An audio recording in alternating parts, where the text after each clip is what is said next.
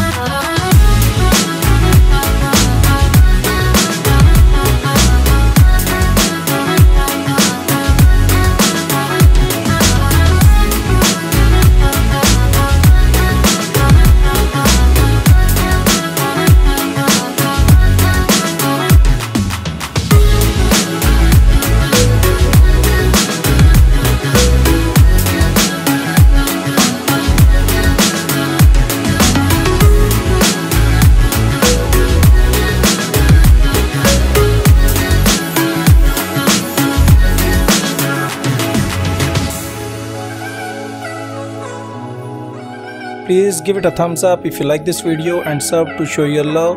Thank you for watching. See you soon in the coming video. Bye bye.